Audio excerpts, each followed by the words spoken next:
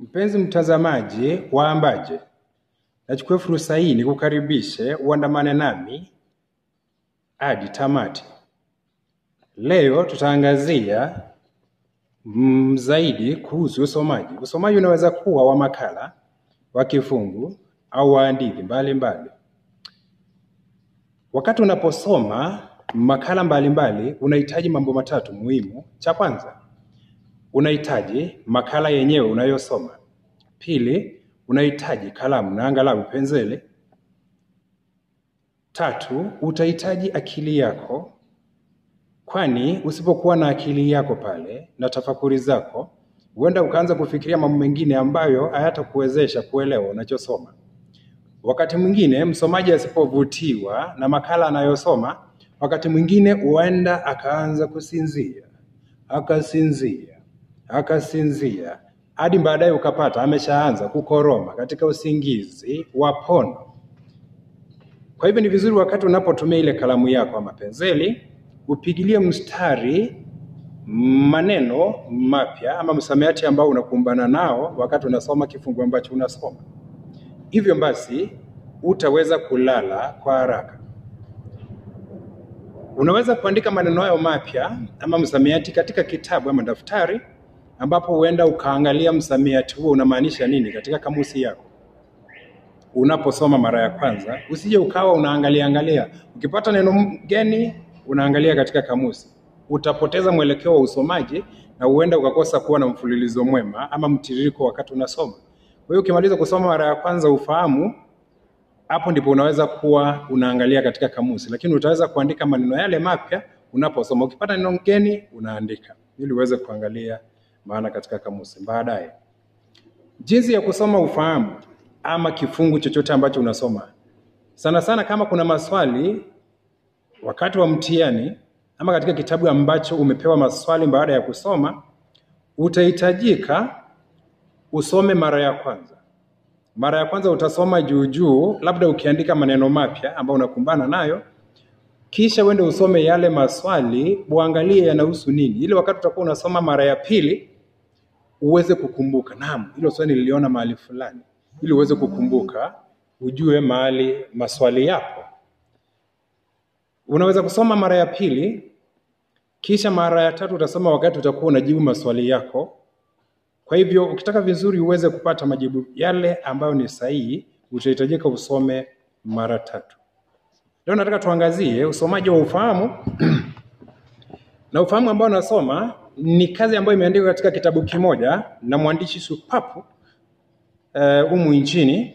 Kwa hivyo nakuomba ujiunge nami niweze kukuongoza katika usomaji. Naam. Mada yenyewe, Zaituni mwanasoka. Nitaanza. Jiunge nami usije ukasinzia. Uwanja huo ulikuwa na vumbi jingi sana. Kando ya uwanja huo palikuwa na maji machafu, maganda ya matunda na viazi, karatasi za kila aina zikiwemo sandarusi.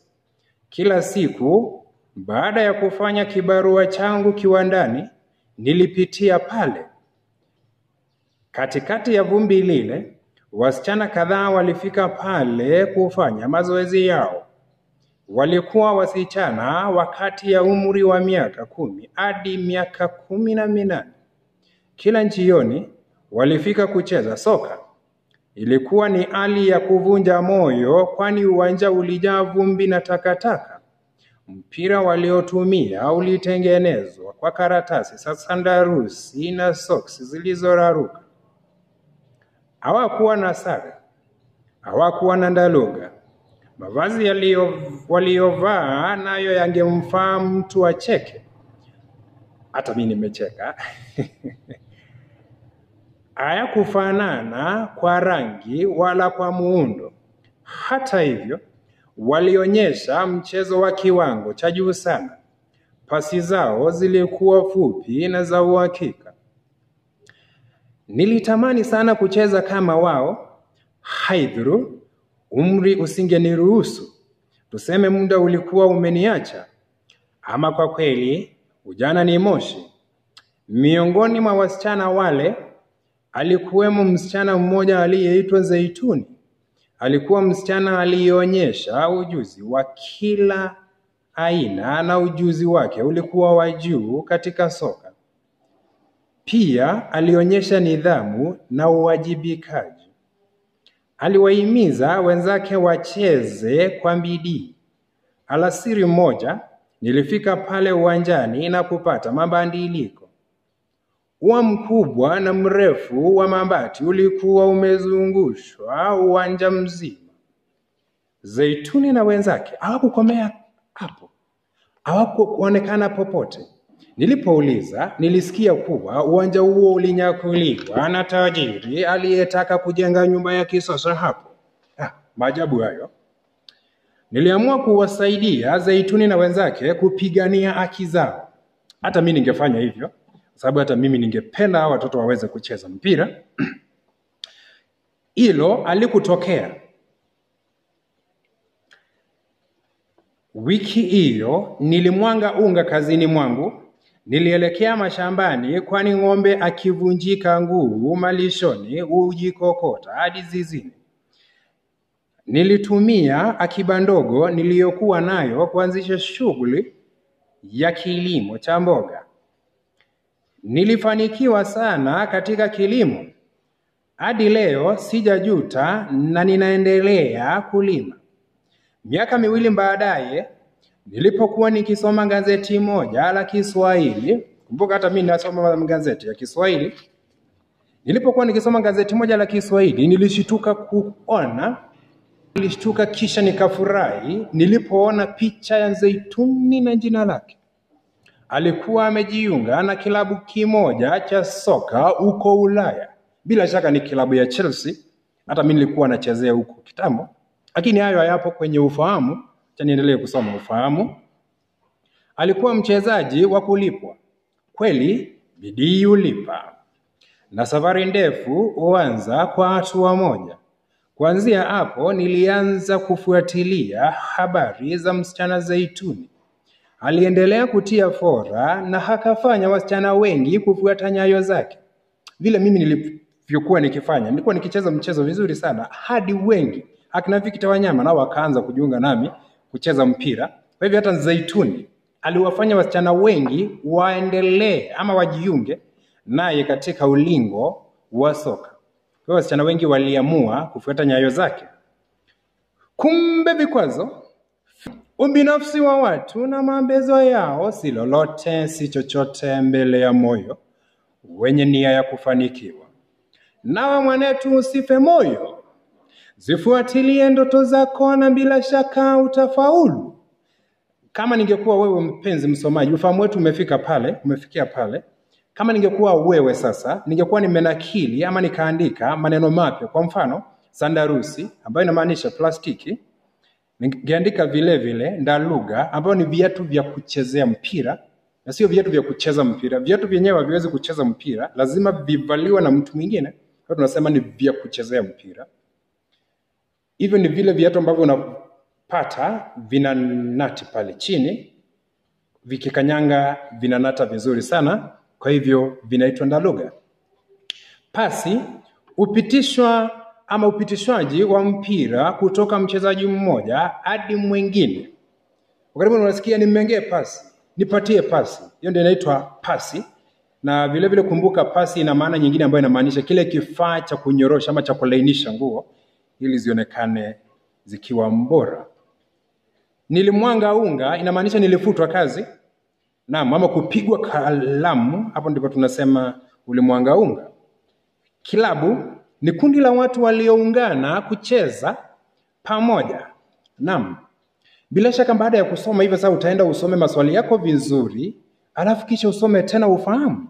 Ukifanya hivi utakuwa unaendelea kuelewa ufahamu wako unazungumzia nini, na bila shaka utayapata majibu sahihi ya ufahamu wako. Kwa leo nitakupatia tu maswali machache hapa ambayo utayafanya ama utaandika kwenye kitabu chako, alafu ujaribu kuona kama utayapata. Baadaye nitakupa majibu. Kwa mfano, umepatiwa maswali 5 kuhusu matumizi ya lugha. Sasa utatumia msamiati ambao ulikuwa umetumika kwenye ufahamu kujibu maswali haya ambayo yako hapa. Umeambiwa hivi katika maelekezo ama katika maagizo, tumia neno sahihi kujaza pengo. Neno la kwanza, ndaluga. Neno la pili, kiwandani, sandarusi, kumwanga unga, kilabu. Tumezungumzia kuhusu ndaluga, tukazungumzia kuhusu sandarusi, tukazungumzia kuhusu kumwanga unga, tukazungumzia kuhusu kilabu. Neno lile ambalo labda unaweza kuwa na mshike ama tashwishi kulielewa ni kiwandani. Kiwandani ni mahali ambapo kunatengenezewa bidhaa mbalimbali, na kama ilivyotumika katika ufahamu ambao tumesoma, kiwandani inaonyesha mahali ambapo kunatengenezewa vitu, mahali kunatengenezewa vitu. Naam. Kwa hivyo maswali yenyewe nitaweza kukusomea kisha uyajibu. Swali la kwanza, na ukumbuke unajibu kwa kutumia maneno ambayo nimekusomea pale juu, maswali 5, majibu 5, viteuzi 5, samahani. Swali la kwanza, je, wewe ni shabiki wa pengo gani cha mpira? Mwalimu alimuuliza Musa. Nitarudia swali hilo la kwanza. Je, wewe ni shabiki wa pengo gani cha mpira? Swali la pili, mgeni mheshimiwa aliwapa wachezaji pengo mpya za kuchezea. Nitarudia swali la pili. Mgeni mheshimiwa aliwapa wachezaji pengo, ambapo utajaza sasa. Mgeni mheshimiwa aliwapa wachezaji pengo mpya za kuchezea. Swali la tatu, nilipokamilisha masomo nilienda kutafuta kibarua huko pengo karibu na Mariakani. Acha nirudie swali la tatu. Nilipokamilisha masomo yangu nilienda kibarua huko pengo karibu na Mariakani. Swali la 4, wahasiriwa. Kumbuka wahasiriwa ni wale ambao wamepatikana na janga fulani, ndio wanaitwa kwa lugha ya Kiingereza unaweza sema ni victims, lakini sasa tunazungumzia mambo ya Kiswahili. Ni watu ambao wamepatikana na janga fulani ama mambo mabaya. Wahasiriwa wa mafuriko walikaa katika hema zilizotengenezwa kwa pengo. Nitarudia swali la 4. Wahasiriwa wa mafuriko walikaa katika hema zilizotengenezwa kwa pengo. Swali la mwisho ambalo ni la 5. Tabia zake za ulevi zilimfanya pengo. Nitarudia swali la mwisho. Tabia zake za ulevi zilimfanya pengo. Mpenzi mtazamaji, nachukua fursa hii kushukuru sana kwa kuandamana nami moja kwa moja ama kenye nilipoanza kusoma kifungu hicho, ama tangu nilipoanza somo hili hadi hapa ambapo nimefikia mwisho. Kwa hivyo nakuomba mpenzi mtazamaji uweze kutafuta makala ama vitabu mbalimbali uweze kusoma, na angalau unaweza kutafuta makala ambayo yana maswali, kisha ufuate njia zile ambazo nimekuelekeza, alafu ujibu maswali. Shabash. Asanteni sana. Kuntu.